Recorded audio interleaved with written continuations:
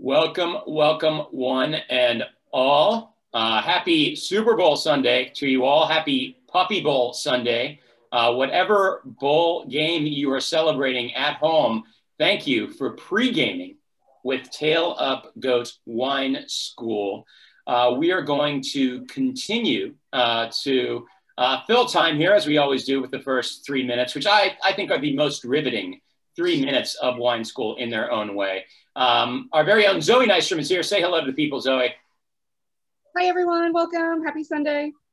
Zoe, for the uninitiated, will be fielding questions, administering the chat, and just generally holding court from afar, drinking the wine. We are thrilled to have her back on this coast, it should be said. Zoe joining us from essentially across the street from our Revelers Hour studio. All the more thrilled that we have some new listeners in the audience. Big ups to the Going Out Gurus at the Washington Post. They interviewed us and wrote about us at length. And we have some new audience members for Tail Up Goat Wine School. We're grateful for all of you joining us, whether it's for the first time or for the 42nd. Love our wine school stands as well. But what a great day to spend a sunny afternoon. It's become sunny here after our snow fizzled out. We are celebrating Portuguese wine. And we have 3 flights we are going to work our way through this afternoon. We're going to trace a narrative arc here. So people often ask, which wine should I begin with? Will the order in which I drink the wines, ultimately affect the way I experience them? It absolutely will, but we tend not to get as worked up about that here. We like moving back and forth between individual wines. I always keep multiple glasses on hand. That's because, I get wanderlust and I like to try a lot of things at once, but, it is really illuminating to try wines one against the other. So if you have multiple glasses at home, I encourage you to break them out and to try one wine against another. I think they serve as dramatic foils really beautifully, especially when they come from the same genre, red to red, white to white, what have you. We are using we've got Zwiesel glasses here, very nice stemware, for the uninitiated in terms of the things we look for in a glass. We want a bowl that is sufficiently large to be filled with a 4 to 5 ounce pour. And you want the wine glass to be no more than 1/3 full. So you have sufficient space to aerate the wine, because that aeration is gold. It makes the wine more expressive. It allows you to access more of the things that make the wine interesting, especially for the sake of this particular offering on the nose. You want something that's, tapered at the top. So you want a glass that is, thinner at the top than it is at its base, but it is not necessary by any means to have different glasses for different wines. I love this multi-purpose glass, AP glass from the good people at Scott Zwiesel. You find one glass you like that's sufficiently versatile and you run with it. Don't feel like you need, a million different glasses for different wines. You don't need, for the sake of this lesson, a Douro wine glass, an Alentejo glass, God forbid, a Colarish glass. Don't, be a sucker for the Riedel, Scott Zwiesel marketing teams of the world. Just find one good glass and run with it. Whatever you do, though, please avoid at all costs the champagne flutes. Without further ado, let's kick it off here. Zoe's going to be administering the chat, so keep the questions coming over the course of the lesson. There are no poor questions, only excellent questions here. We are thrilled to be with you this Super Bowl. We want to do a bit of shameless self-promotion to kick things off here. We have a YouTube channel. Thank you very much, Janice Carnival, for making that happen. And, I want to say that if you haven't subscribed already to the Tail Up Goat Wine School YouTube channel, please do so. I've been directing people to individual lessons in the course of my email responses, and I was particularly excited to discover this week. So if you scroll down far enough on individual videos, then you access a YouTube, kind of screen where they tell you what people are also watching. So Tail Up Goat Wine School participants are also watching The Mechanic Who Lives in His Garage, Extreme Cheapskates, Funniest Cats, Try Not to Hold Back Laughter, and Buenos Aires Women Dating in Argentina. I think that's very exciting. So all of you at home clearly love cheap misanthropes, funny cats, and Latin women. I can get behind all of those things. Good on you. Keep tuning in, keep watching, please subscribe. Incidentally, I watched that cat video. It is hugely entertaining. I highly recommend it to you all if you have time to scroll down far enough on the Tail Up Goat Wine School portal. But without further ado, we are going to kick it out, as we are wont to do, with a bit of verse and naturally a Portuguese poem to kick things off. There is just a breadth of amazing Portuguese verse out there. This comes from Portugal's great modernist, Fernando Pessoa, a man of many pseudonyms. He was a flaneur, someone that loved to wander the streets of Paris, of Lisbon, to watch the workaday urban milieu, to think deep thoughts and to compose verse in his head. This is a poem called Mar Português. And it goes, "O salty sea, so much of your salt is tears of Portugal. Because we crossed you, so many mothers wept, so many sons prayed in vain, so many brides remained unmarried, that you might be ours, O sea. Was it worthwhile? All is worthwhile. When the spirit is not small, he who wants to go beyond the cape has to go beyond pain. God to the sea, peril and abyss has given, but it was in it that he mirrored heaven." Beautiful bit of verse there from Fernando Pessoa. Portugal, just a really gorgeous lyrical language, not unlike Italian that way, just a lot of amazing potential for a really beautiful rhyme scheme. And that is a poem, in its original Portuguese that has a really beautiful rhyme scheme that, is next to impossible to properly capture in English. There we go. We're going to kick things off here with a short history of the Portuguese nation. And I think it's chiefly, significant to understand Portugal as a seafaring nation, as a nation at the western end my hands are shaking Europe, for some reason. and a country that, is informed by its proximity to the sea, and in the early modern era as its embrace by its embrace of exploration. So the modern nation that we know as Portugal first emerged out of the Reconquista, the 11th, 12th, 13th century. It is named after a Celtic port, the port of Calais, and it developed its own language, heavily influenced by the Celts, actually, much more so than Castilian Spain. It emerged out of the Reconquista and quickly developed an alliance with the English, codified in the 1386 Treaty of Windsor. They have remained allies ever since, which is one of the longest kind of diplomatic friendships in the world to date, the Portuguese and the English, their love of one another, and much wine flowed back and forth. Many English merchants have made a fortune in Portugal, and vice versa. Many an Englishman has gotten drunk on Portuguese wine. The Portuguese and the English competed throughout the age of exploration over, overseas domains, but the Portuguese had the first leg up. Chiefly in the 14th century, beginning of the 14th century under Henry the Navigator. And they, developed these trading posts all over the world. Fernando Pessoa, he name dropped the Cape. That was actually the Cape of Bojador, which is in Morocco, and actually gives its name to one of our wines that actually bears the poem, Mar Português, that I read you today. But we'll get to this a bit later when we consider the wines of Alentejo. And, the Portuguese over time, they had their sights set on these different,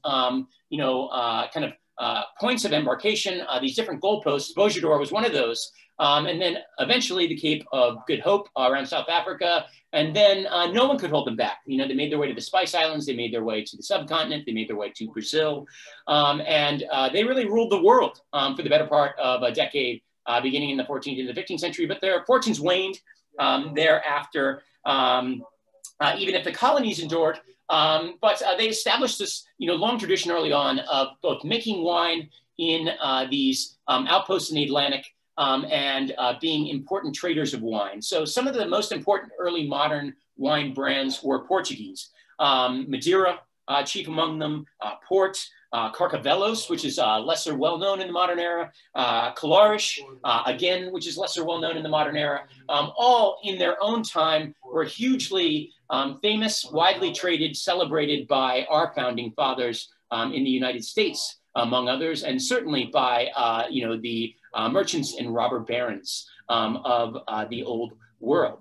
Portugal, had a somewhat tumultuous birth into, the 19th and 20th century. That said, I want to emphasize that, Portugal has this long history, but, kind of a sad modern history, encapsulated by Jancis Robinson, a great English wine writer who said, kind of summed up succinctly Portuguese history in the modern era. For much of the 20th century, Portugal turned her back on the outside world. And it's significant to understand that, Portugal languished under dictatorship for the better part of the 20th century. The Dow-born, and I'm going to share a map here of different regions of Portugal. And Portugal, hugely fascinating, not least because for a relatively small country, hugely geographically diverse. You can see that, we are, seafaring people here, regardless of, whether or not we are inland or not. There is an oceanic influence, even if you're inland in a place like Alentejo. And our orientation is very much to the Atlantic, and we very much think of ourselves as, being in the shadow of the sea, and that informs, our worldview and informs, Portugal culinarily in terms of, the mackerel, the sardines, the salt cod that they continue to enjoy to this day. But Dow is a central region here. It was the birthplace of Antonio de Oliveira Salazar. He was the dictator who in 1937 assumed control of Portugal and ruled for the better part of 4 decades thereafter. He came from a small winemaking family. His family, they were grape growers in the Dow, and he chiefly kind of launched this, kind of very ambitious economic project to consolidate the vineyards of Portugal and to run them through these massive co-ops. And he wanted to empower the farmers in that, but it led to Portugal becoming a bit of a wine lake, a bit of a backwards place for wine. They were making a lot of wine. They were drinking a lot of wine locally, but none of it, sadly, was wine worth exporting. That said, the glory of, this kind of sad 20th century history is that Portugal never really adopted the grapes that caught on elsewhere. So, your Cabernet Sauvignon, your Pinot Noirs, your Merlots of the world that took hold in a lot of other corners of the planet that had their own history of making wine, they never invaded Portugal. Portugal did not kind of shed this authoritarian rule until 1974, 1976, finally becomes a democracy, doesn't enter the European Union until 1986. And it wasn't until it joined the European Union that this long history of these massive cooperatives making tons of shitty wine, Mateus, Lancers, all very effective international brands, but not, fun drinking once you're past the point where you'll drink anything. Once you're past a point where, you're just happy to get your hands on wine, you want to be drinking something else. And the Portuguese didn't really address that need until they joined the European Union in 1986, and the EU sent a ton of money their way for the sake of modernizing these proud old vineyards that, during the early modern era in the 16th, 17th, 18th century had produced some of the finest wines in Europe. So the Portuguese have spent, the intervening decades since the mid 80s kind of making up for lost time. And I love this quote from Jancis Robinson. Jancis, I've name dropped already. At some point, we will get her on Wine School. She is one of the, I think, the most profound wine writers of our era. But she says about Portugal, which has become, an amazingly popular destination for tourists and snowbirds. They're incentivizing, all sorts of folks to come from around the world to buy property there and, take on EU ownership. I want to get in line for that. But she speaks to that here and says, the recent touristic limelight is a new experience for most of Portugal, a seafaring nation whose wines and vines are as dominated by the Atlantic as its people have been for centuries. Deeply local and continuing traditions include indigenous grape varietals that have only recently properly been evaluated and exploited and may still travel under a number of different names. International varietals never gained a foothold. So as well as oceanic freshness, Portuguese wine has a not so secret weapon: original flavors. Original flavors, secret weapon. Look out.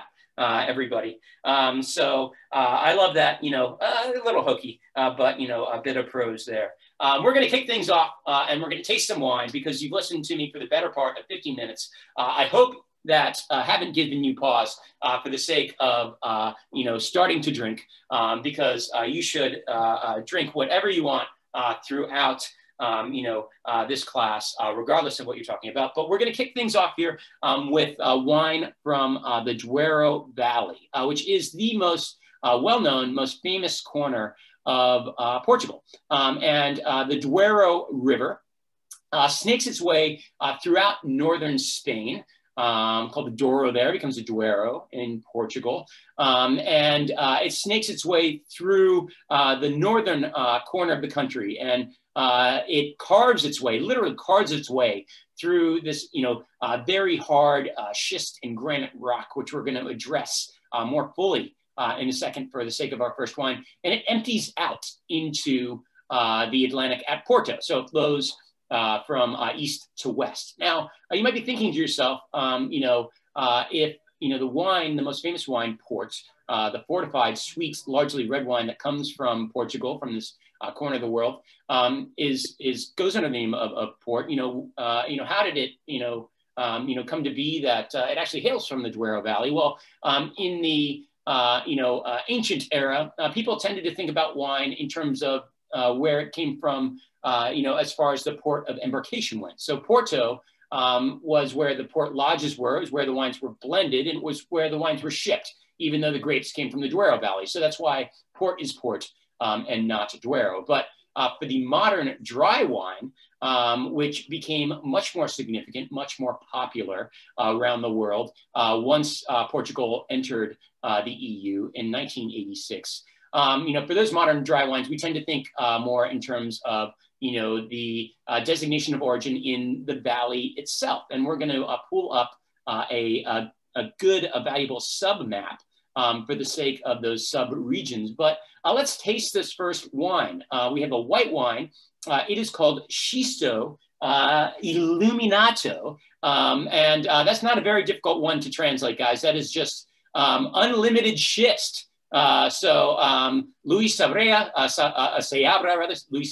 the winemaker, he made wine for Newport for many generations, one of the most famous port houses in the country. Unlimited schist to the max is our first one. I love this wine. It's a blend of a number of different native Portuguese grapes. It is typical of Portugal, especially the Douro, that you're not going to see single varietal wines. Traditionally, port was a blend of a lot of different grapes. They did that to hedge their bets from one vintage to the next, depending on how various grapes ripened. And they did that so, different grapes could bring different qualities to a resultant blend. So it was more like, experiencing a choir as opposed to a gifted soloist. But without further ado, Zoe, who's a much better taster and explainer of wines than I am, you have this wine at home, Zoe. You swirl it in glass, you taste it. This wine is aged 90% neutral oak, 10% in stainless steel. Hails from 30 to 45 plus year old vines. Beautiful kind of golden hue to it. What do you taste for the sake of this particular offering? I love how bright it is. All of that like lemon curd. It has like a little bit of like that ginger candy chew to it, and that crystallization like also makes my mouth like salivate, same as those ginger candies. I really enjoy that like yellow apple and all of those orchard fruits as well. And then again, that like kiss of the bee, little salinity, little briny saltiness at the end is always welcome. Kind of balance out all of the fruit too. Totally. This is one of those like Chablis eat your heart out wines for me. It tastes salty and chalky in a really fabulous way. We're going to give you the money shot here on the schist. This is schist. This is schist in the Douro. This is the local yellow schist. They have yellow and blue schist, for those of you playing along at home. They have kind of different qualities. Yellow schist tends to be slightly softer than the blue schist, which begs the question, what's the deal with schist anyway? Well, funny you should ask. Schist is a metamorphic rock. Bear with me. To be a wine nerd is, concurrently to be a geology nerd. So schist is a fun one. Schist is a metamorphic rock. So you got three kinds of rock, for those of you playing along at home. Sedimentary, deposited by sediments. Shale is one of the most widely occurring sedimentary rocks in the world. Shale exists where you get deposits of layer upon layer, thin layer of mud over time, and also called mudstone, and they get compacted. But shale is layered. And then as shale metamorphoses under heat and pressure, those layers get thinner and thinner and harder. And it goes through increasing metamorphism, more heat, more pressure. It develops into harder and harder rock. First slate, then phyllite, then schist, then gneiss. And so schist is a very hard rock, and schist is schistus, which is to say it's layered. It has these cracks. And what is great about those, it's a very hard rock. These are very poor soils in the Douro Valley. There's, barely any topsoil for the sake of these vines. And grapevines are amazing in their ability to thrive in nutrient-poor soils. They love to wiggle their rocks in the cracks between these layers. It requires the schist to be oriented, up and down, north and south. If you get, schistous bands that are located horizontally, then the roots have nothing, to penetrate. But in these, kind of greatest vineyards of the Douro Valley, you get this kind of up and down oriented band of this yellow schist, and it gives these poor soils, but it gives these wines that are, crisp and clean. Schist tends to give wines that actually are slightly fuller and fruited. They're actually slightly higher in pH, so the acid's a little lower. But by the same token, I think they have this like minerality because they are in this like very nutrient poor environment. So we talk sometime about limestone soils in these classes, and limestone's very basic rock. Schist is very acidic rock and tends to give, more basic wines, but concurrently tends to give these wines with this like bright, chalky, acidic quality. And then the other major type of soil in the Douro Valley is granite, which is an intrusive igneous rock. So that's to say that the igneous rock cools in the interior of the earth as opposed to the exterior. Granite has no bands. It is just kind of a giant blob,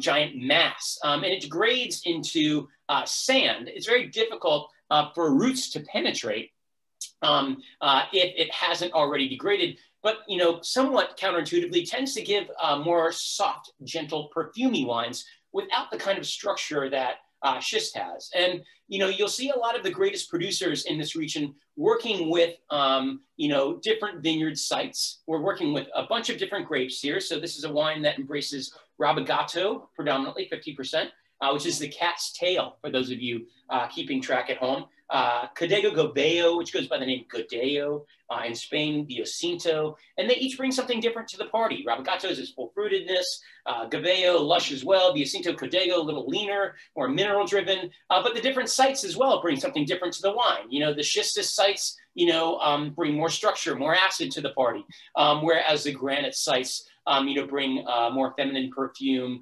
more fruit, slightly more delicate kind of wine. And, the wine ends up itself being the, kind of compilation of those parts. You hope as a blender, as a winemaker, in this case, Luis Ciabra, that the whole is greater than the sum of those parts. Now we're going to taste a red wine. And, I want you to, obviously we're going from white to red. So there's going to be a huge distinction between, how these wines taste, what grapes they're from, obviously prima facie, this is red, this is white. They couldn't be much, more different, but try to look for that continuity. Try to suss out the Douro Valley in both these wines, because they're both wines that don't really see a lick of new oak. This second one comes from Antonio Lopez Ribeiro. And I love the way he puts the vineyard site, right on the label there, because the Douro Valley is preposterously beautiful. These various terraces were carved out of the Douro Valley to make viticulture possible in the 18th century, preposterously steep sites. This is one of Antonio Lopez Ribeiro's vineyards in the Douro Valley. But this is somewhat unusual as a Douro Valley dry red wine. It doesn't see a lick of oak, so there's some purity to it.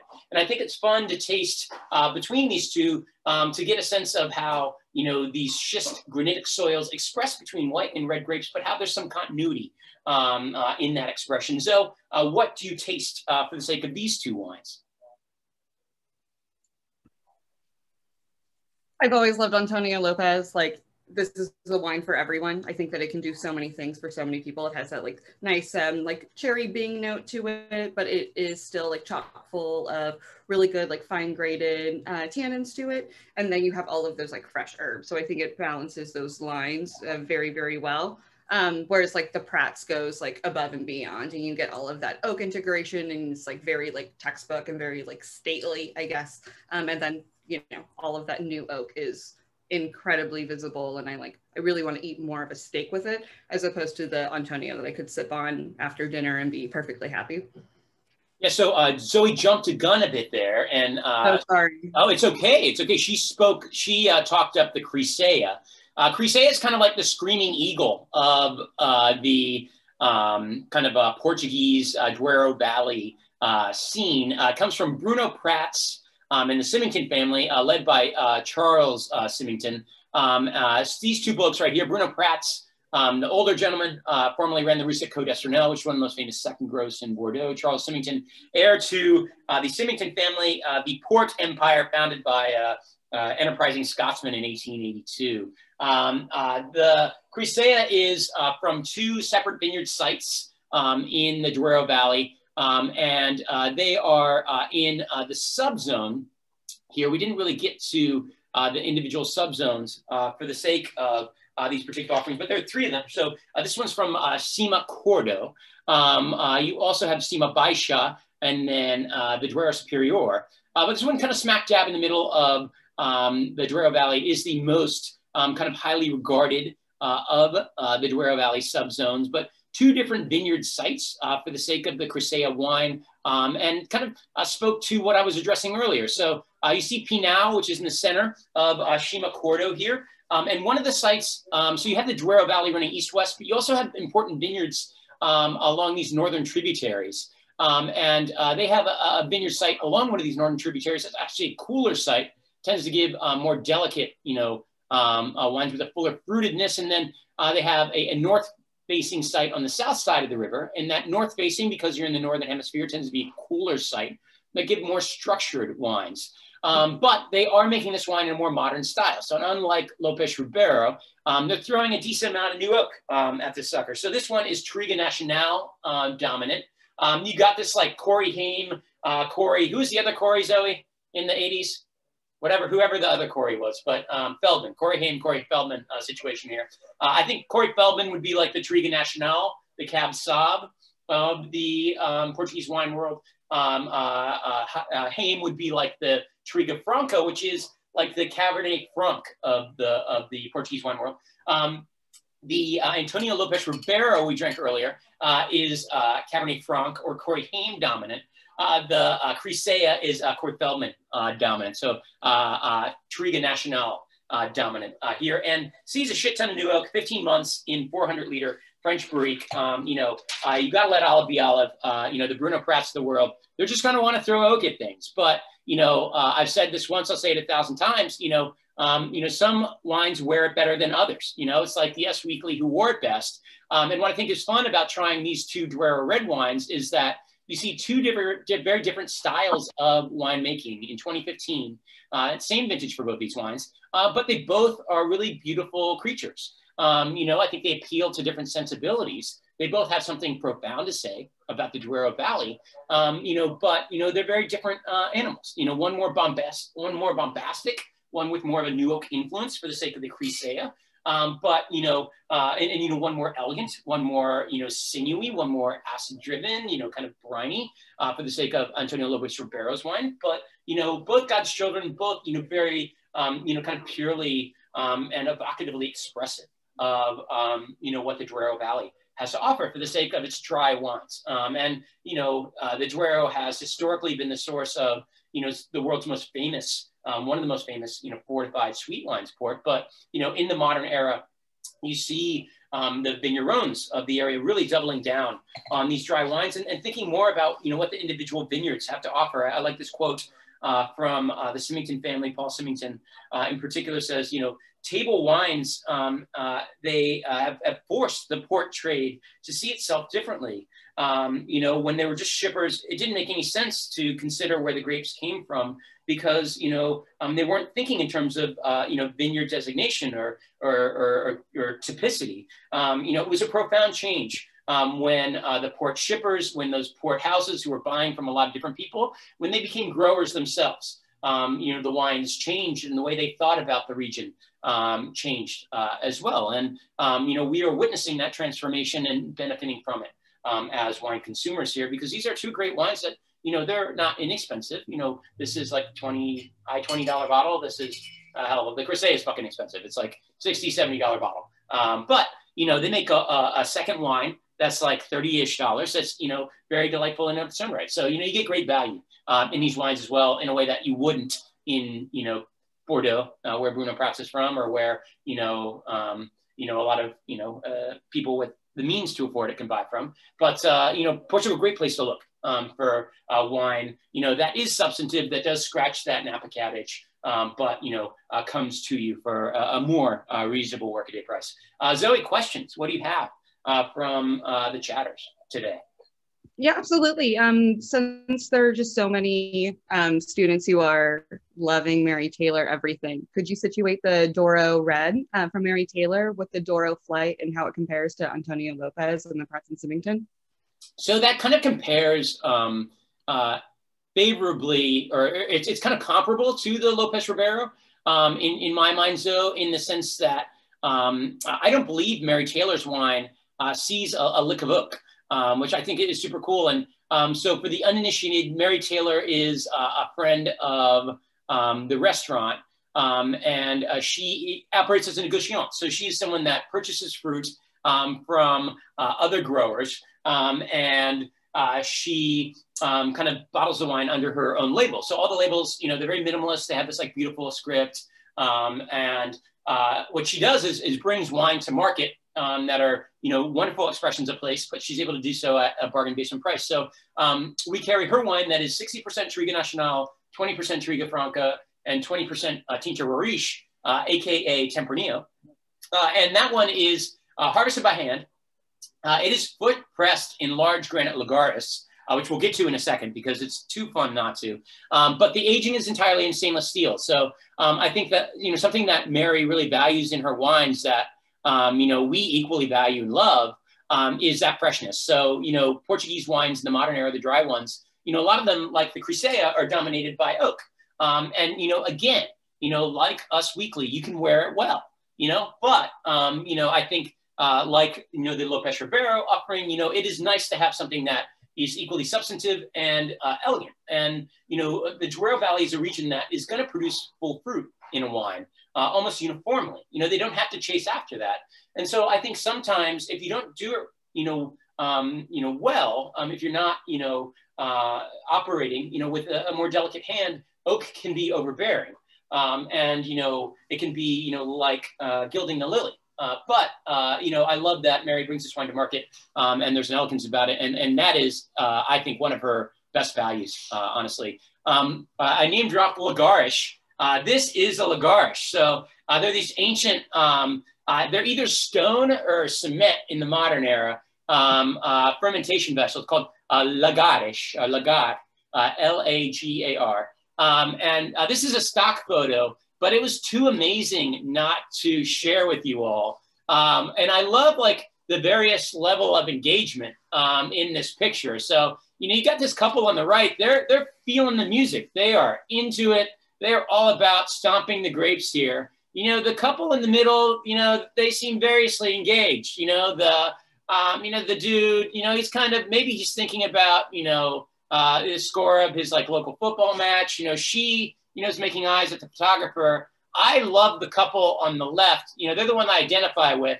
This is my wife wondering, why the fuck are we stomping grapes? We couldn't find a better use of our time on, a Sunday afternoon. What the fuck are we doing here? That's the goal. But at any rate, this was honestly the way that wine was traditionally made in the Douro Valley. And a lot of wines are still stomped by feet. So there are still like, the Lucy's of the world stomping grapes with feet in the Douro. And actually there's like a shortage of that labor. So often they'll invite visitors to stomp, the grapes with their feet. It kind of plays a role in port too, fascinatingly enough. And I didn't know this until I was doing some digging for the sake of this lesson, but the maceration fermentation process for port is actually very short because they cut it off. So port is what the Portuguese call the vino generoso.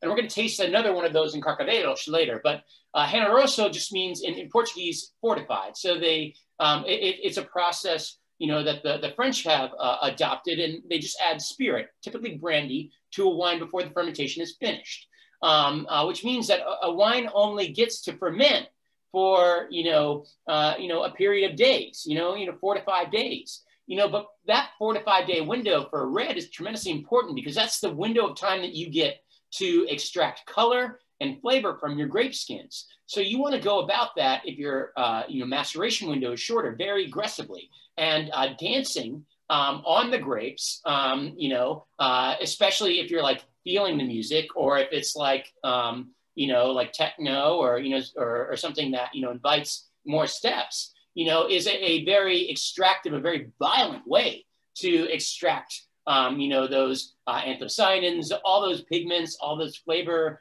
flavonols, all those other, phenols, all those like really important, chemical constituents that make red wine as enjoyable as it is, that make port as enjoyable as it is. You are fast forwarding that process by stomping on the grapes. So that's a big part of the region, why it's such an important part of the local culture. But they still do that to this day. And honestly, like a lot of the wines that we're working with, I think these two are actually both, this is definitely foot stomped.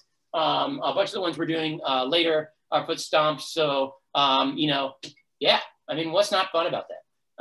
Feet. What else you got, Zed? Kate asked an excellent question about how Touriga Nacional is one of the new 7 grape varietals that's allowed in Bordeaux. Also, like Alvarinho is also allowed as of the new appellation rules. I was wondering what you think Touriga Nacional might taste like in Bordeaux. It scares me, Zoe. So I think it makes sense to some extent because it's like Touriga is a late ripening grape that does well in sunnier climes than a lot of the Bordeaux varietals. If I was a French farmer, I'd be really pissed about it because I'm kind of old school about that stuff. And there are essentially 6 grapes that are supposed to go into Bordeaux, and we've lived with this recipe for a century and a half. So it's not, the recipe's not as old as people would have you believe, but it's a good recipe. People are getting rich off this fucking recipe, and I don't think we need to abandon it that quickly. The other thing too is that like they have grapes in Petit Verdot, which is actually pretty widely grown in Portugal, in Malbec, that are pretty well suited, in Tannat, that are well suited to thrive in a warmer world. I don't think they need to double down on other people's, warm weather grapes. So I am, highly, I feel like it's a debasement of Bordeaux. But, I'm playing the Andy Rooney role here, as opposed to the more open-minded role. But, I think more significantly, there are a lot of people looking at Touriga Nacional in places like Australia, warmer corners of California, places that experience a lot of drought, where they will need more heat-resistant, drought-resistant grapes as the weather warms. And I don't want to kind of call out the Bordelais for being more forward-thinking about what will work in 2050 as opposed to what works now. What else you got? That's it for specific questions on the Douro, but I did want just to let everyone know, since we also have some newcomers, to put all questions in the chat, so I'll be able to ask everything of Bill. So I'm irrationally excited for the next component of our instructional here, Zoe, because this allows me to indulge one of my favorite and great wine loves, which, as longtime listeners will know, is wine aged in clay. You got it. So we are bouncing from the Douro Valley to Alentejo.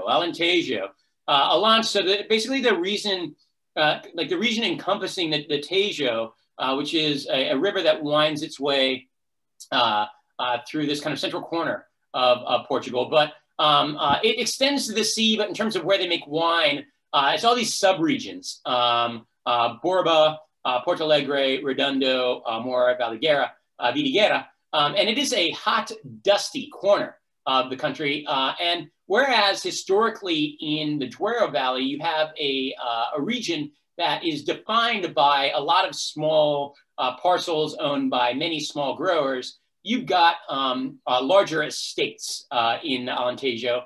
And chiefly, historically, recent history, they are famous for cork enclosure. They're not famous for wine. It is a less historic region than Lisboa, which we'll kind of close things out with, in the Douro Valley.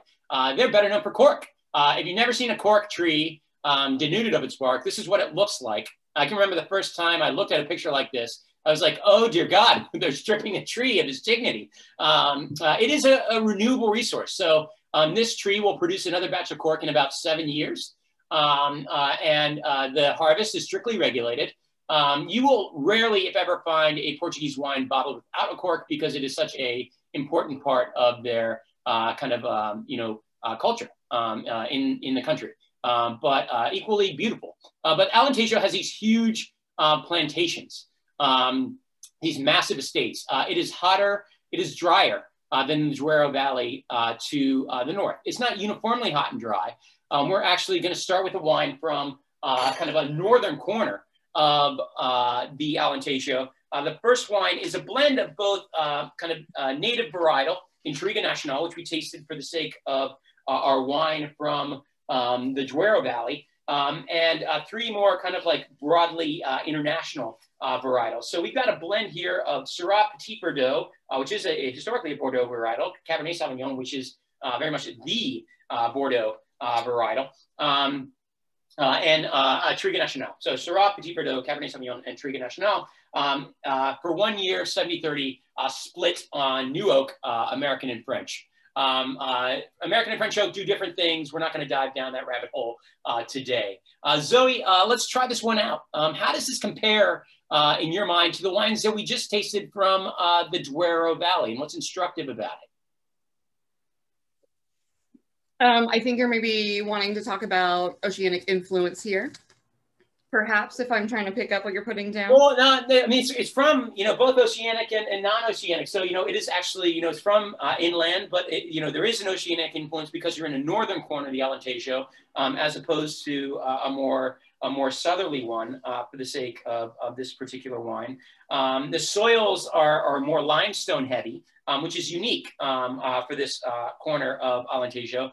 It's in a region called Extremos. We're going to pull up, we can pull up a dedicated map of Alentejo so you can get a sense exactly where we're at here.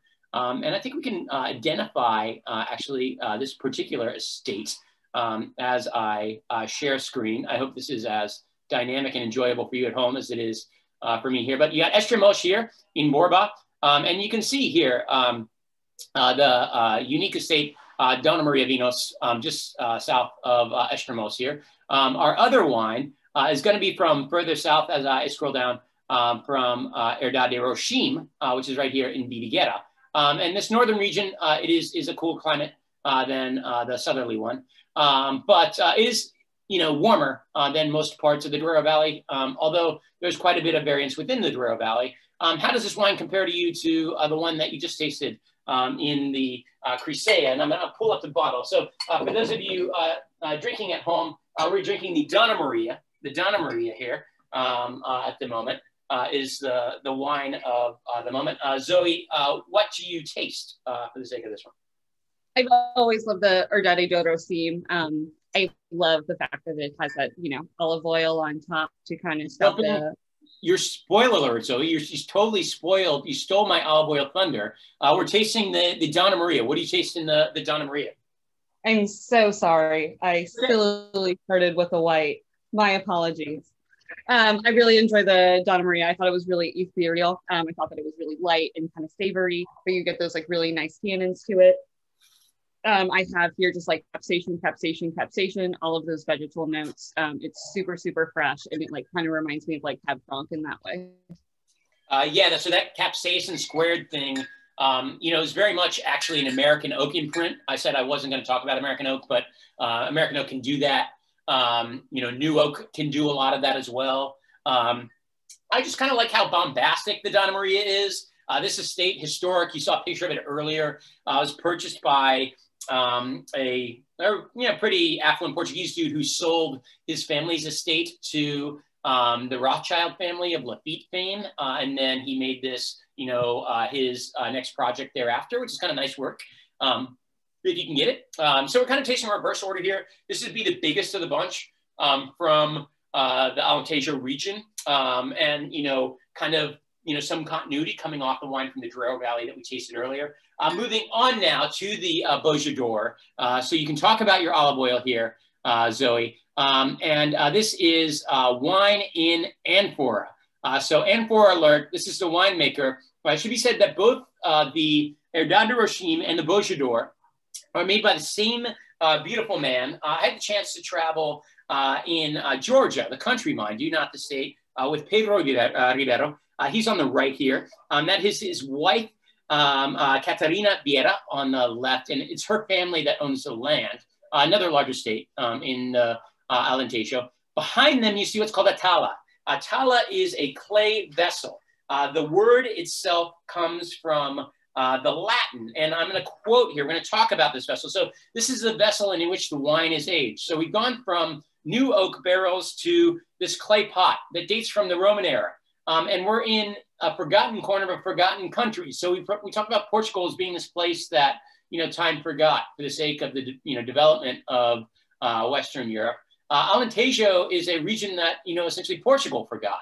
So, you know, this tradition of making wine, which dates back to the Romans, survived there because, you know, nothing else took its place. You know, they're talking about the term tala. It comes from the Latin tinalia, that refers to a large pot or vessel. They vary in porosity depending on the type of clay, but they're used for fermenting grape juice. They're used for storing olive oil. They come in a range of shapes and sizes, you know, and they rarely get as big as a typical wine tank would. But, you know, in this case, you have a producer from the region, Pedro Rivero. He sees him as the safeguard of the traditional way of making wine in these vessels. And traditionally, the grapes are destemmed. They're thrown into these vessels. Very often, the stems will be thrown in separately, and the wine will ferment, and it's punched down. You saw Pedro with that big stick, and he would punch down the cap on the wine, and you know the grapes would circulate, and that would prevent, honestly, the wine from building up pressure and exploding out of the ceramic vessel. But after fermentation is finished, over the course of a week and a half to 2 weeks, that cap of skins and stems falls to the bottom of that clay pot. And then the wine is drawn out through the bottom after typically 6 months to a year of aging, 6 months in the case of both of these wines. And that, you know, layer of skins and seeds acts as a natural filter for the wine. And I think it's really fun to have tried the wines from the Douro, to have tried this wine that comes from an estate that was named for a former mistress of a Portuguese king.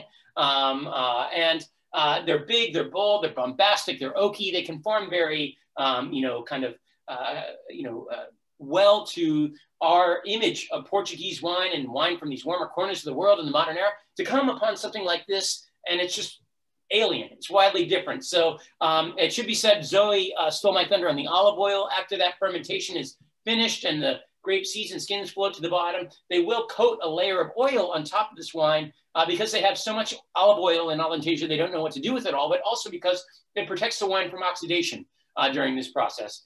So I'm going to let Zoe talk you through tasting the Beaujolais d'Or and the Herdade Rochim. These are made by the same winemaker kind of under different labels. The Beaujolais d'Or owes its name to the cape that we referenced in that beautiful Pessoa poem that kind of kicked things off with.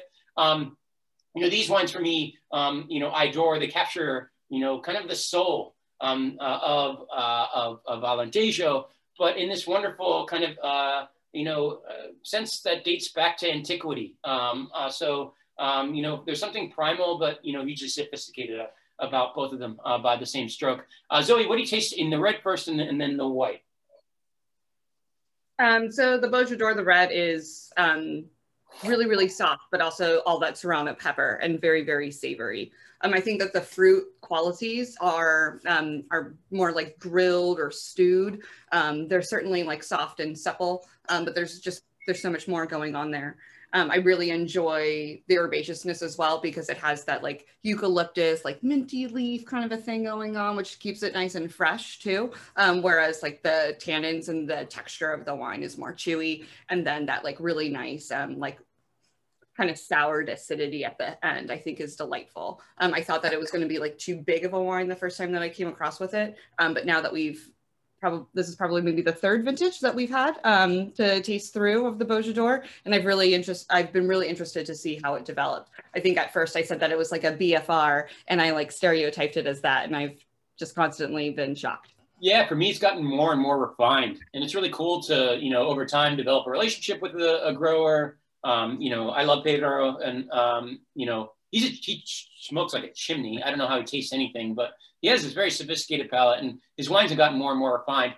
This has this like crazy smoked paprika thing. Like the Portuguese have this piri pepper, you know, for those of you who have ever been to like the Nando's chicken, like, you know, it has this like wild, crazy red pepper thing happening. That's like hugely evocative for me. And sometimes equal Cab Franc, but in this case, you know, it just feels like a, you know, sun-kissed Southern Mediterranean version of that. And then, you know, it's a loud wine on the nose, but then on the palate, you know, it's like so lean and savory and racy. You know, I love that dichotomy. And then you have a white wine. This is orange wine alert at home. So, you know, if there's Pee-wee's Playhouse, all the couches be freaking out right now because they know we love white wine made on the skins for the, you know, newbies.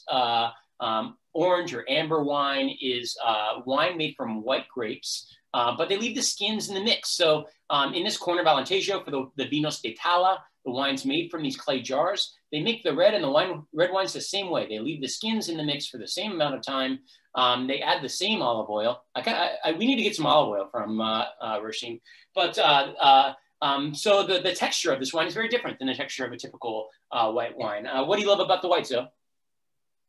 Oh, steadfast, baby's first orange wine, super soft, not astringent at all, very, very bright. I like the little like hay and straw, more like kernel notes that I got to it. There is that bit of depth, but I think that it's just like a very easy drinking, you know, there's a little bit of chalkiness, there's a little bit of seashore in there, but it's pretty straightforward. Yeah, I think, you know, this is a wine for me that's always easy to underestimate. You know, I think it's kind of fun for those of you that did the flight to experience it having been poured out by 4 ounces. You know, it's kind of like a mini decanter, those little, you know, glass jars. So this wine comes into its own. When you first taste it after you open a bottle, it's kind of lean.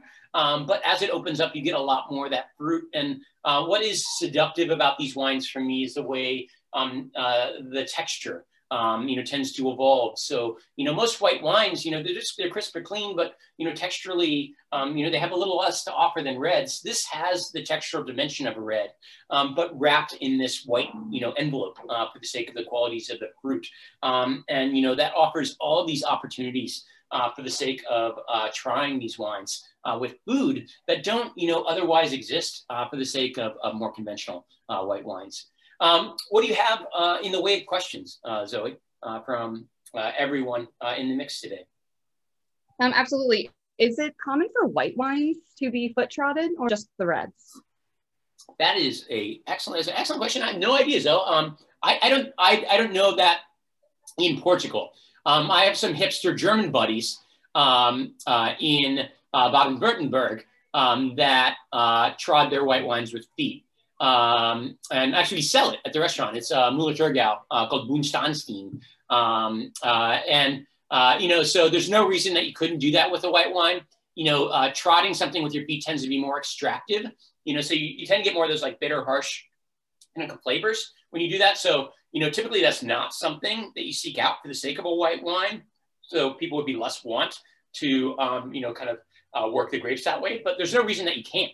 There's no reason that if you're looking for more structure out of a white wine that you can't do that. And so it's not unheard of. I know of no tradition of it in this corner of the world. And it should be said that neither of these wines are made in Lagares. So it's part of the codification of this designation of origin that they don't, by law, trod the grapes by foot. They destem the grapes. So they take them off the stems and crush them and throw them immediately into the clay jars. So there are no feet. This is a foot-free wine. Those of you who are worried about your consumption of, Portuguese, foot microbiota over the course of this particular lesson. What else you guys have? Oh, what's the difference between amphora and like the pupils that we were talking about for the Esperal? The what? In the Esperal. It should be said amphora is a very narrow classification for a particular kind of Roman, Greco-Roman vessel that has two handles and then a particular flared shape, like an hourglass figure of sorts. It's a very narrow term, but it's ascribed more broadly just to clay pots that contain things. So in this case, tala would be, the proper designation. So you can see that's the shape of the vessel, actually. I'll share a screen for the sake of a proper room full of these vessels. That looks a little alien. When you have a lot of amphora in a room, it gets a little shining Stephen King for whatever reason. But these are a bunch of tala in a cave in Portugal. But technically these are tala and not amphora. The term amphora refers to a specific Greco-Roman vessel, but it has become synonymous with just clay pots that are used to handle and transport wine, more broadly speaking. In Georgia, kind of works the same way. So, we'll say, Georgian amphora, but, Kvevari is kind of its own thing, significantly. What else you got?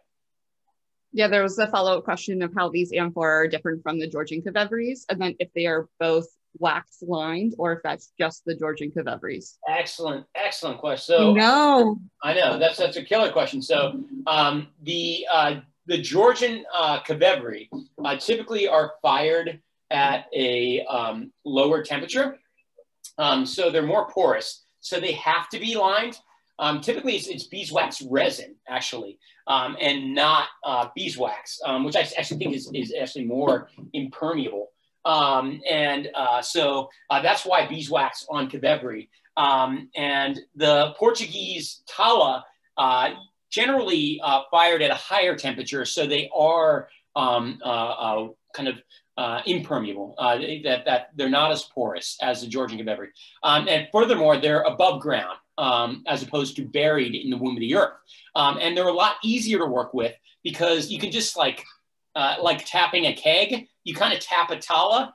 And actually there's a famous kind of festival. I think it's St. Martin. I have it somewhere in my notes here, but it's St. Martin's Festival. It's November 11th, which is, it is St. Martin. So November 11th in Alentejo, they tap the tala, and they draw the wine out of the bottom. If your amphora are buried, you don't really have that option. It's a lot more cumbersome to draw the wine off. So I have myself thinking that for a long time I was indulging the notion of making wine in Kvevari, but the lazy man in me thinks I would much rather tap a tala than have to peel off the seal on a Kvevari and draw the wine off that way. So I'm going to come back for questions. I really want to tackle these three wines because they're equally delightful You know, we are going long on time. Thank you all for, you know, resisting the urge to tune into Puppy Bowl this long. Although I should say, I think Joe Biden is making an appearance on Puppy Bowl later. I'm very excited about that. So we're going to tackle Lisboa now. So Lisboa, the region around Lisbon, and we're going to tackle these like really awesome historic wines. So the first one up is going to be this Castelao from Casal Figueira. Apologies for my Portuguese pronunciation from all of you, you know, joining us from home. We actually had a lot of honest to God Portuguese speakers, native Portuguese joining us. I hope you're keeping me honest at home for the sake of my mispronunciations. But this is a really kind of like bittersweet project. So Marta Suarez, the winemaker and artist, her husband, Antonio Cavallo, passed away in 2009.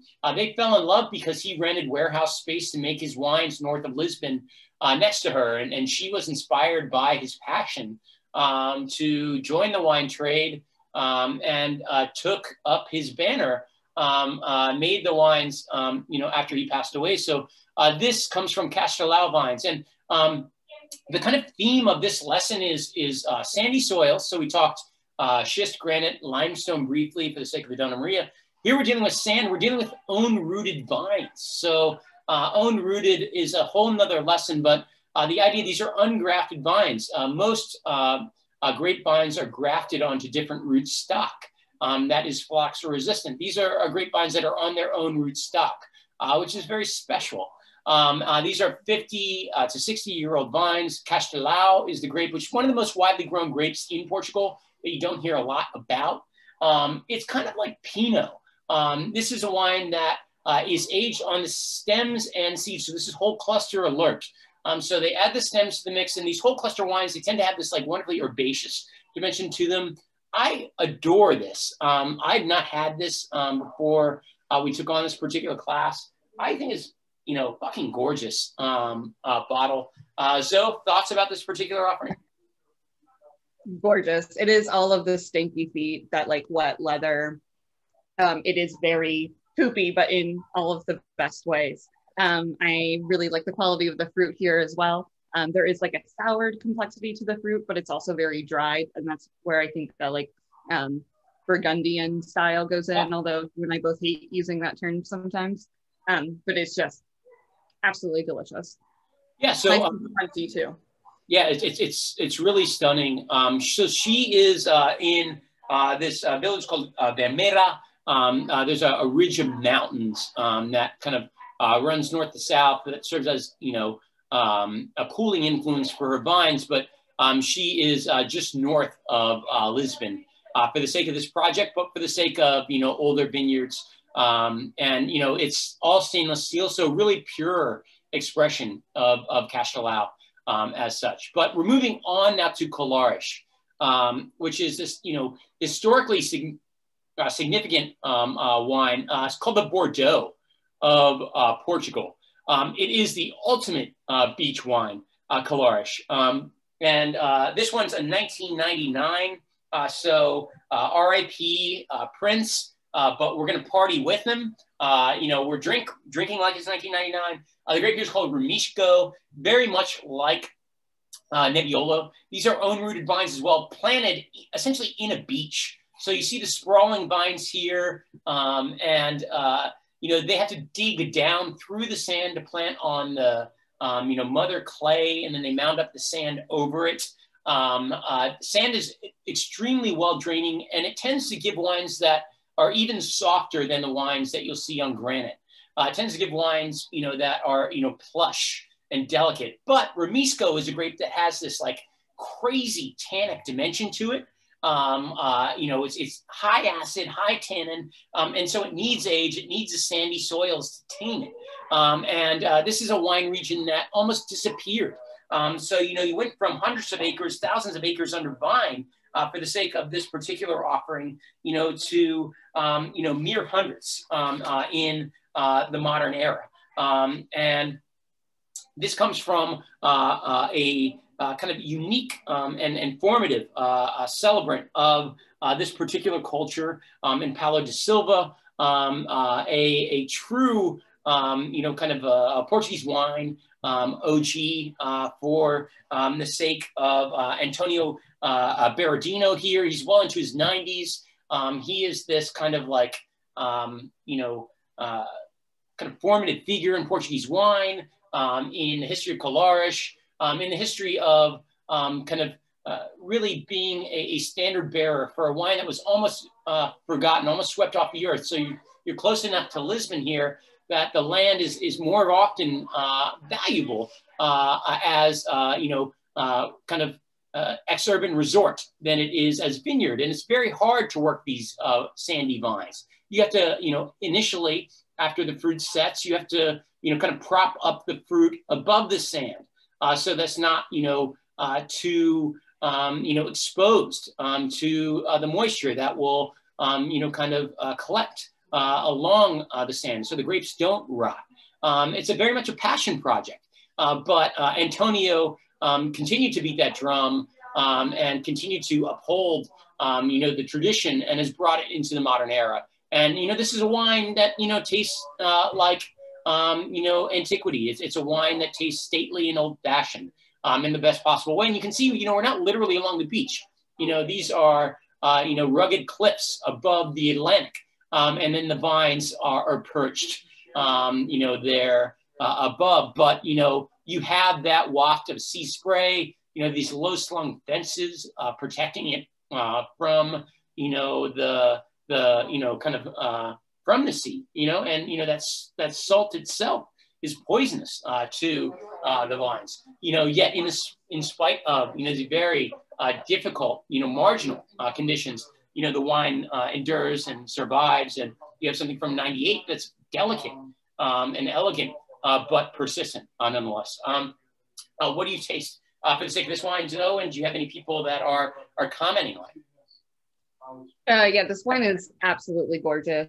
I love Palo de Silva. Thank you so much for bringing in all of the whites and the reds of Palo de Silva over the few years. I like how chunky it is. I think that the decayed fruit is also really beautiful. All of that potpourri, a little bit of balsamic coming in, but not just the tertiary notes, but like you can really get, I keep on saying the seashore, but I guess it's kind of the point of this lesson, but there's just like that niçoise, like black olive brine in here, and like a little bit of like caper juice. And that may not seem delicious and scrumptious on its own, but I don't know, they all come together and make this like brooding kind of earthier, savory baby that I love. So Zoe, I never thought about juicing capers until you just mentioned it, but now I kind of want to juice capers, but it is there. And, I love that this is, a wine that flies in the face of the notion that, something has to be cartoonishly big to endure. This is a delicate wine that's savory and, racy, but equally enduring at 12% alcohol, which is a minor miracle. And then we're going to close out with Carcavelos. I'm going to take more questions. I'd love to talk more about these, but Carcavelos is a fortified wine. So this is very much like port, very much like Madeira. It's one of 4 classic Vinos Generosos from Portugal. The other one, Setúbal, which is from just south of here. So Setúbal is a Malvasia floral wine from here, from like the peninsula to the south of Lisboa. But we're in Carcavelos here. It is a historically significant wine. It was widely traded amongst, kind of the Euro aristocrats of the 18th and 19th century. It was one of the first wines that Sotheby's auction house, kicked off. Christie's auction house. I got that wrong. I'm sure Sotheby's has auctioned it as well, but Christie celebrated it in its first ever auction. And TJ, Thomas Jefferson, terrible businessman, spent way too much money on wine, but had great taste and loved Carcavelos. But in the modern era, again, you're too close to a major metropolitan area, and people would rather look out on the sea than work the vines. So in this case, you have Carcavelos that encompasses dozens of hectares rather, in this era. But it is nonetheless, really amazing, and being in the midst of revival. This particular estate is the outgrowth of the work of Manuel de Pedrosa, who sadly, passed away within the last decade, but purchased it in 1963, spent the better part of several decades reviving the vineyards. It's a blend of Arinto, which is a hugely significant acid-driven Portuguese white varietal, Gallego, and Dourado, and Gallego, Dourado, and Retino. But Arinto gives it that racy, live quality. It's a wine that has spirit added, like port, before its finished fermentation, that preserves some of the sugar, then aged at length in oak thereafter. This is 1989. It's a great year for music, a great year for Carcavelos, and really, really special stuff. I think this is a wine I want to eat cheese with. It's a wine I want to eat, pork with. Hopefully, some of you got in on the roast pork that we were offering for Super Bowl Sunday. I encourage you to save some of this wine to go along with it. Zoe, what do you get as far as tasting notes for the sake of this particular offering? I mean, I think this is why you and I adore sherry and can go on and on and on about these things. Like, it's a little fortified. You get all that saltiness, all of that nuttiness. Clearly, like, this is its own and of itself. It's very different from sherry, of course, but like being able to put it into that category, I think it's like very gastronomic, and being able to pair with really interesting foods like that chicken liver mousse. I think I would love with this wine, or even on its own. You know that like Indian dessert shahi tukra? It's like with all that little brown sugar, like in honey, like this is like figgy pruniness. I think it just evokes all of those types of flavors and aromas, and it's just, gorgeous. I want to drink this for forever. Yeah, the Portuguese do a lot of these like kind of like richer tarts for dessert, like eggy tarts, and I feel like this is tailor-made for that. But I hear you, Zoe. I think equally a lot of Indian food would be, absolutely banging with this stuff, because it has that like exotic, kind of baking spice quality to it as well. So I'm going to toast out, and then we have, I hope, some additional questions to field, and I'm excited to field them. But I just want to thank you all for joining us, whether this is, again, lesson number 42 or lesson numero uno. I wish I knew how to say that in Portuguese. But,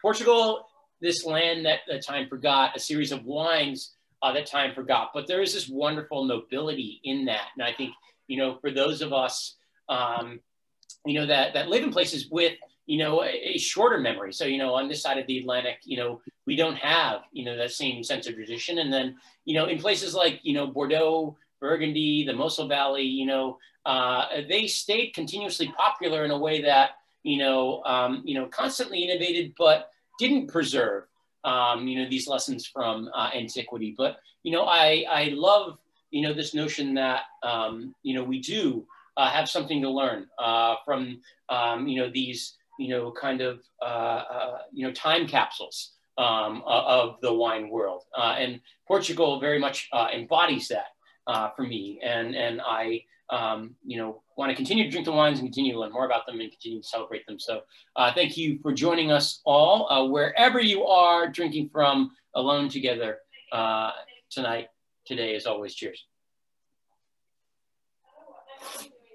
So what do you got? You alluded to this a little earlier, but I was wondering if you could elaborate about exactly how you take wine out of kveveries when they're buried underneath the earth. This is really good. Oh my God, great question. So typically, there are a lot of different ways to do it. Like historically, honestly, they would have just kind of like ladled off. But in modern era, they just use a pump. Most people, they'll just use a small pump to do so in most wineries. Or you can siphon as well, but usually just a small pump. How popular in the world are sandy soil wine regions? And then what are your other favorite sandy soil wine regions? I should have that, on the tip of my tongue, but I don't. So, there are, that's great. That's great stuff. I can't think of, so this like Colares is uniquely sandy. It's like, the beach is that way, beach wine, sandy, in a way that a lot of other zones don't replicate. So sand is coarse, and you know, it's very well draining. So sand will slough water. It's not water retentive at all in the way that like clay or silt are. And that can be valuable in warmer corners of the world. I don't know, maybe I've been reading too much about Portugal today, and it's been a weird, it's been like a strange weekend. So I can't summon that off the top of my head. In terms, I should have like, I feel like, so do you have any like classic like sandy terroirs that you can think of off the top of your head? Because I say like Greek, a lot of different Greek oh wine. yeah, that's great. Yeah, so Santorini, or well, I mean, but that qualifies as volcanic for me more than just sandy. Yeah. You know, so you know, you have a lot of like really classic volcanic, you know, soils that are that have a lot of same properties that sand do, the sands do. But in terms of like, you know, sandier soils, it does some like unique things in regions, and so your maritime regions are very you know, wet, and so to have sand that just sloughs water is very valuable for a plant in the grapevine that doesn't like to have its feet wet. You know, but I don't have a good answer. I promise to address that answer at length tomorrow when I kick myself for not thinking of things. But you know, there are quite a few, and a lot of it has to do with like how Mother Rock degrades. You know, so you know, you think about the bedrock. We talked about gneiss, we talked about granite, but wine doesn't grow in gneiss or granite. It grows on the topsoil that like eventually evolves from degraded gneiss and granite. And different rocks have different properties in terms of how they degrade. So like granite makes coarser sand, and gneiss, because it's like kind of flaky, makes smaller kind of, you know, clay and silt. So, you know, I think of, you know, these like granitic soils that evolve into sand as producing these like lusher wines. Alsace has a lot of granite. You know, a lot of other corners of the world do, but, you know, it's too late on Sunday. And I'm just not firing on all cylinders. So I apologize, but I promise to circle back to that question. Yeah, I think there's like a few little places in like Chile and in Argentina that also have like 80% soil or sandy soils, but I'm not being able to like pull out specific regions. There's also a few places in Australia as well, in Western Australia. But again, I'm gonna put a little pin in that and go research. Yeah, I mean, and you know, in as much as you know, you all, you know, ask questions, it is equally satisfying for us to, you know, close the loop and think about things that we should have thought of that we didn't.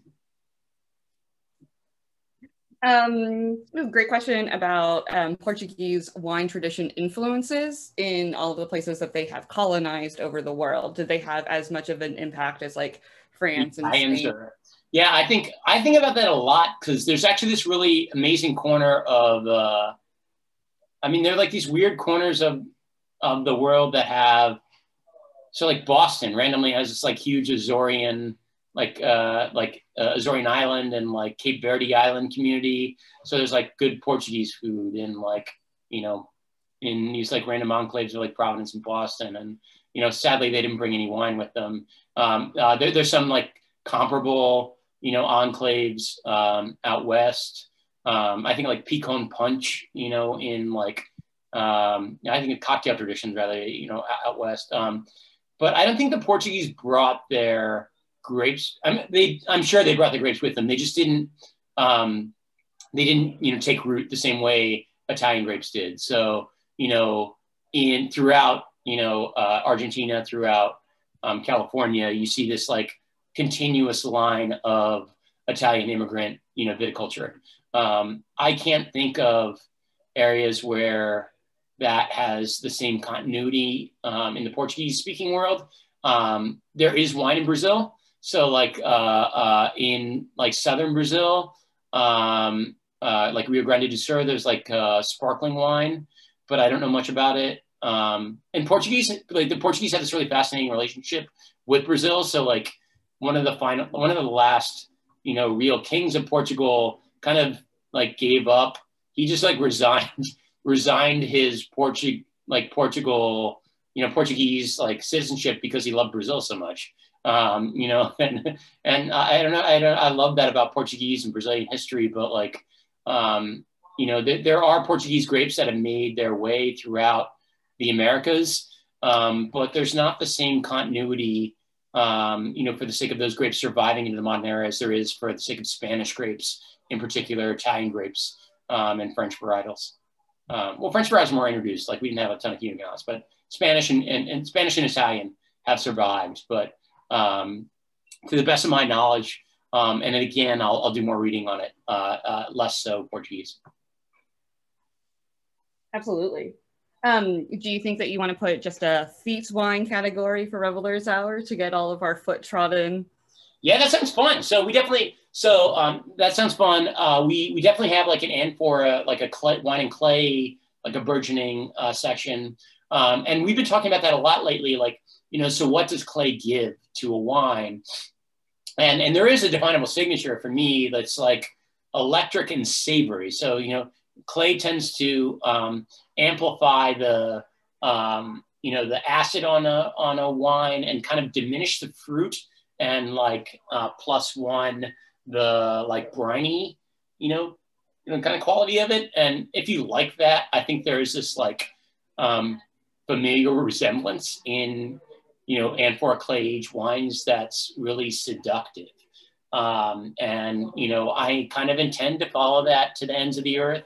And I feel like one of my first big trips after, you know, coronavirus lifts is to visit like Luisa and to visit Pedro and like kind of, you know, maybe tread some grapes with my feet, but also like see how they're working in amphora. Cause it's just like, there's something seductive about those wines. I don't know what it is. It's just like, it sinks its teeth into you and you can't forget it. You know, there's something, it just feels very alive to me, and alive in like a really awesome, like, not like kind of mousy natty way, in just like a very honest, like, you know, there's, you know, this life force to this wine, you know, it feels like a living being in a way that, you know, is tremendously evocative and appealing kind of way that I want to step into. But as far as the foot trodden thing goes, I'll do more digging. I fear that, you know, people will come into the wine store and they'll just be like, no more red, white, you know, rosé, and it'll only be like clay, foot. Just be like a series of like categories, like American oak, a series of categories that are just like so confounding that people will come in and those like immediately leave. But hopefully we're able to like balance those, you know, impetuses in a way that will be, you know, kind of fun. Well, let's bring it back to like to a different level of question then. Where does earthiness come from in wine? If it's made from fruit, if it's made from grapes, why doesn't it just taste like fruit? Well, I mean, that's a philosophical question. So, you know, why does something that is from a grape taste ungrapey? You know, that is the miracle of wine. So you have one, you know, singular vector in vitis vinifera, and it has all of these different multifaceted expressions that, you know, are very ungrapey. And, you know, that's the glory of it all. That is the mystery of it all. That is the rabbit hole to dive down. You know, the variability, you know, of this, you know, single creature. You know, I think that's what, you know, you come to love about it. You know, earthiness in particular, like minerality, which is a weird word to describe wine, like all those things. Where did it, from whence do they derive? You know, I think for those of us that love wine, they derive from place. They derive from the singularity of terroir. And, you know, we talked about that in the context of, you know, the Portuguese rediscovering port. So, you know, the port was a product, you know, and it was a blend of, you know, wines from a lot of these different smallholders. And you had these huge houses like Symington that collected all these brands and shipped them downriver and then blended them and aged them in this commercial center, you know, on the southern end of the river in port. You know, but the rediscovering, you know, wines of place, and people like Antonio Lopez Ribeiro, he grew up among the vines, are rediscovering, you know, the through line from the vine to the bottle. And, you know, that's where earth comes from, you know, at the end of the day. You know, it's in the purity of expression. It's in that establishing that continuity between what you grow and, you know, what you work at and the hours that you invest in the vineyard and transmitting that in the bottle. That is, that's the secret sauce. The people that do it well, the people that are sufficiently tuned to it, that's what makes it all worthwhile. And then, it doesn't always exist, in all wines. I think, even for the sake of the wines we tasted today, like, the stuff that has more of a preponderant new oak influence, like, especially like I love the Donna Maria, but I would struggle to identify that as Portuguese.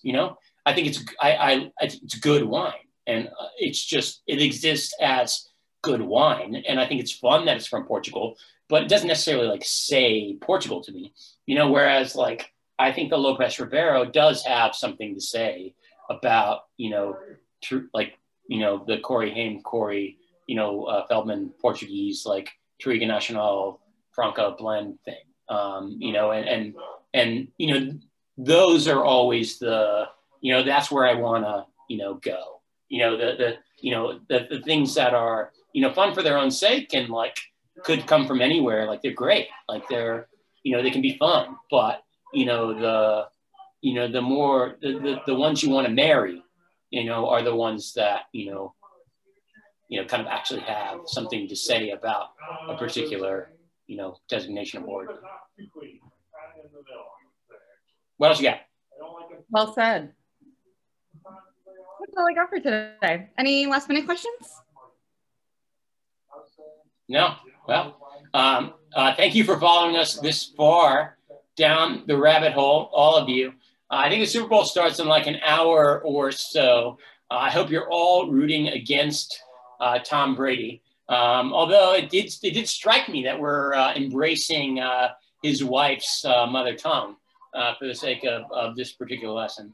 One of my favorite Tom Brady anecdotes was like Giselle saying he cannot throw the ball and catch the ball. But at any rate, we're thrilled to have you all with us, and irrationally excited that we had a whole bunch of first timers in the mix. If you are joining us for the first time and managed to hang on this long, we promise you there are an infinite array of rabbit holes to fall down. I'll have a new invitation coming your way on Tuesday, and look forward to doing it all again for a good cause next Sunday. So solid.